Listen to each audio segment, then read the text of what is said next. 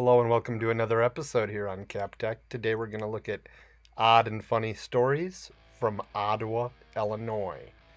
Now we are not talking about Ottawa, Canada, but the real Ottawa, Ottawa, Illinois here.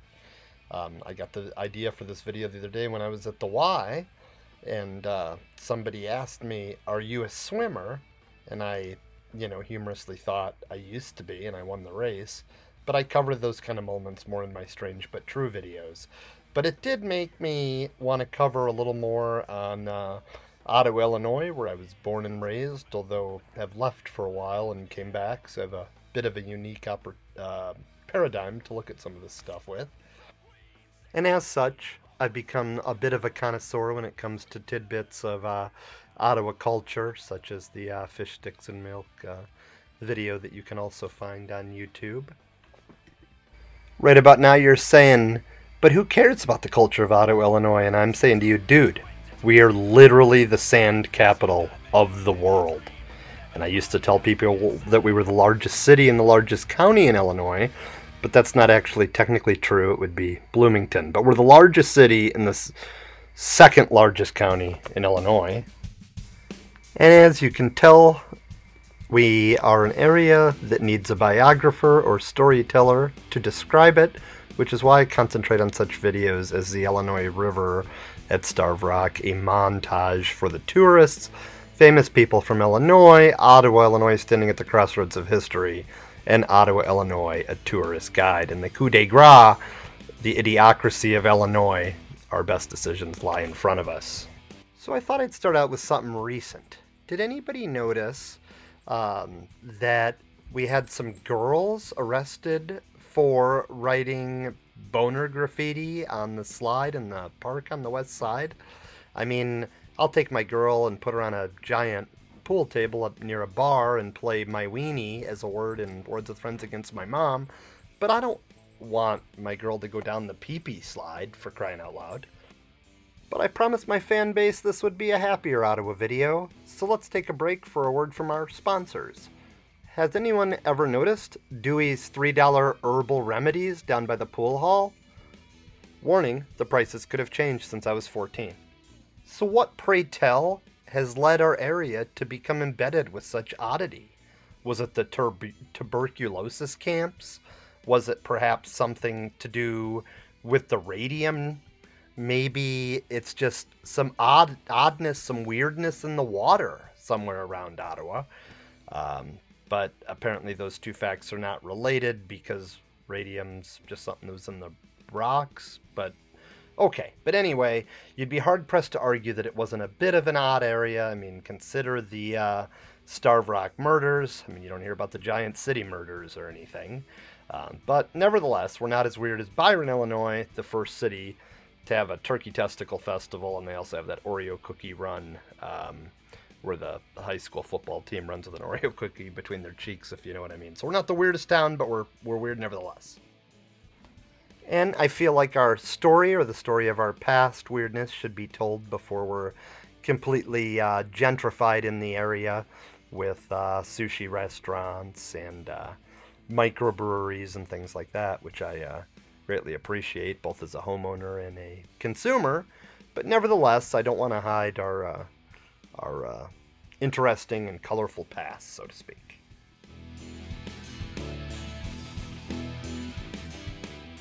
So first, let's pick the low-hanging fruit here. Rudy, or the Rude Dog, which I have his own video on diving into these, has some great Ottawa stories, such as when we had an arcade named Too Much Fun, and he wore their dog mascot outfit on his motorcycle, which the police did not necessarily end up appreciating it. Eventually, he got with a woman whose spouse mysteriously vanished on their honeymoon and was able to take ownership or leadership of the Zeller Inn here in town, which were a fun few years for us. He would harass the bands to let him go on stage and do drum solos, which was kind of an epic saga. A story way back when with Rudy was when he jogged naked to the high school from my folks' house at a party. They live kind of by the East Side Park here, and you can see it's no no short job with that thing flopping all the way over to the high school. Most of my favorite Rude Dog stories are boating stories, such as the time we kind of all mooned him earlier in the day and then picked up my folks and children, and then Rudy eventually mooned us back, not knowing they were on the boat. But that's just not his fault, just kind of the kind of mayhem that Rudy stumbles into. A story about Rudy from the Wayback Machine is when he trashed 3 or 4 Blazers right in a row, right along the same stretch of road. I used to say, why not just go a different way, just go around, man. Just a very interesting character. I go into more detail in my Strange Stories video, but Rudy and I were once at Catlin Park when we were kids, and kind of got examined by the police for camping out, had some Playboys and such, and eventually the police let us leave after inspecting the van and only finding Playboys. And we had some doors that were on top of the van that fell back that we were going to use as wood and fell onto the cop car when we pulled away. Just kind of a debacle. Things don't necessarily go smoothly when the Rude Dog and Cap get together. Got interesting characters in town other than him, though. We have a pirate on the river, who I won't mention him because I'm kind of scared of him, that is exactly 50% Joe Dirt and exactly 50% Hulk Hogan, and pretty much talks like Hulk Hogan. But I don't want the pirates to get my own family, so I'm not going to use his name. I don't have a dog to defend against the great Molly Choo Choo. We also have some strange subcultures here, the Spandex Mafia and the cyclers, so it's not uncommon to see old men in spandex just pedaling just as fast as they can through town. Other people from other towns might find it disturbing, but we just get pretty used to it living here. If you want to dive further into this, you'll want to watch a video about my father, an avid biker here in town, called The Kappelman Curse. But we do have other interesting characters. We had a Lincoln look-alike that sold popcorn at the Washington Park, which is where we keep our Lincoln Douglas statues now. And nobody seemed to notice him amidst the fact that we're worried about religious pictures in the park and the Jesus Christ is the Myth sign and all that types of stuff. Nobody noticed that the ghost of Lincoln might still actually be there. Another large cultural swath of Ottawa is cruising. We like to get in our cars and drive a circle. The greatest cruiser in my generation, I will hide his name by going into Pig Latin, was named Hain Schmallam, who had a Monte Carlo and a pincher claw for a hand, just a mythical creature and a legend of cruising. I had another buddy who I wasn't really cool enough to hang out with, really, but he would let me ride in the trunk of his giant Pontiac and call me Rear Admiral, which I always appreciated. I was able to drive back in my own cruising days a Cutlass Sierra that was unusually fast and was able to take on a large Chevy Impala that I heard the gearheads talking about at high school for a long time, and I won, but it was so long ago I shouldn't be bragging about it. I remember Smells Like Teen Spirit was on the radio when I seized the victory, so it's a long time ago. I know I wasn't the best driver at the time. I remember hitting the side of my folks' garage and caulking back in a headlight. Just a kind of a sloppy time, but we got through it. Best not to let people drive till they're a little older, if you ask me. And then more recently, more contemporary Ottawa saga unfolded at the high school for 8th grade graduation.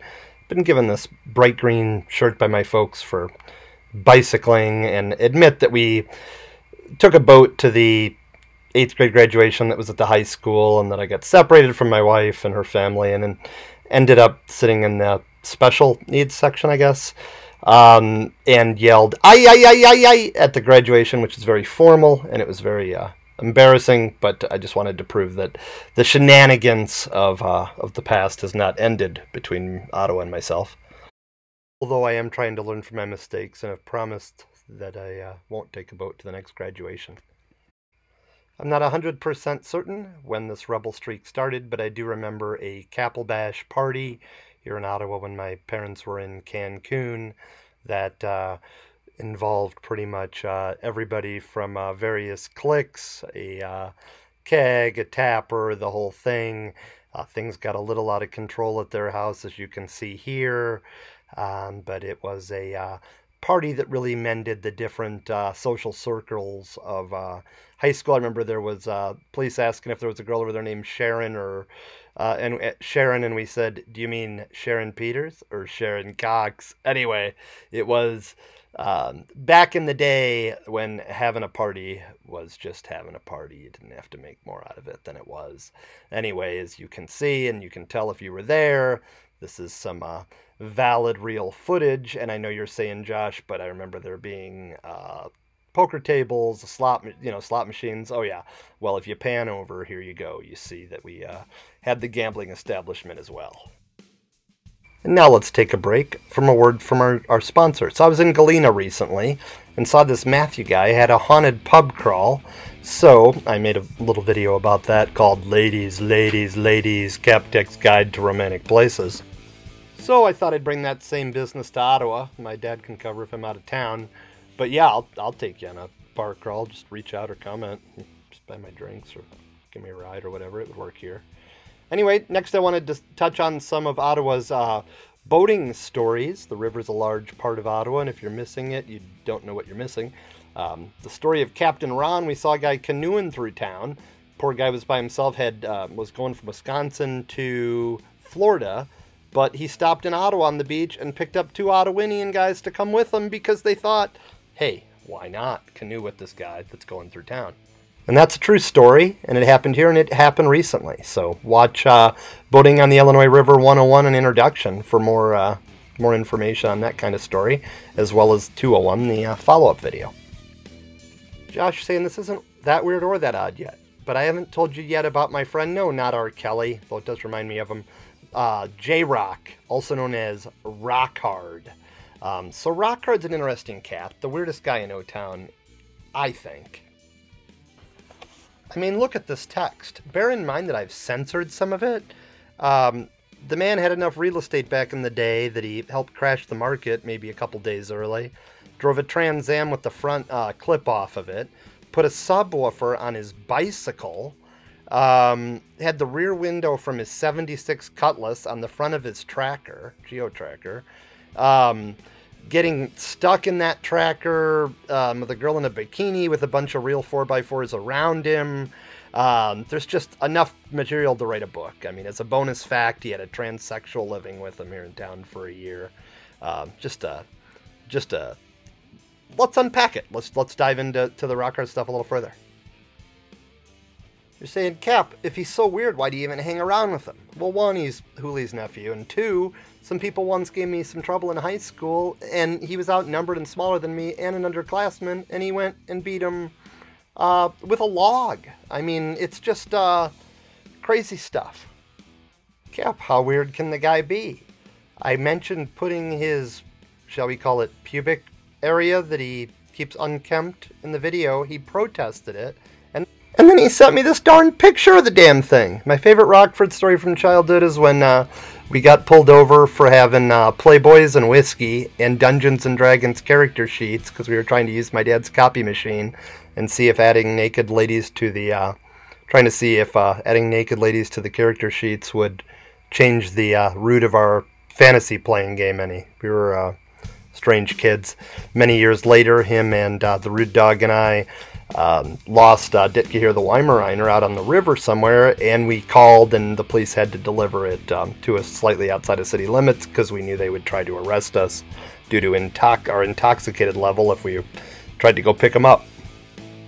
But this is just a day in the life in Ottawa, Illinois. If you've enjoyed this video, please like, share, comment, and subscribe. I'd love to make a sequel. Please go over to my Patreon page. Patreon, look for CapTech.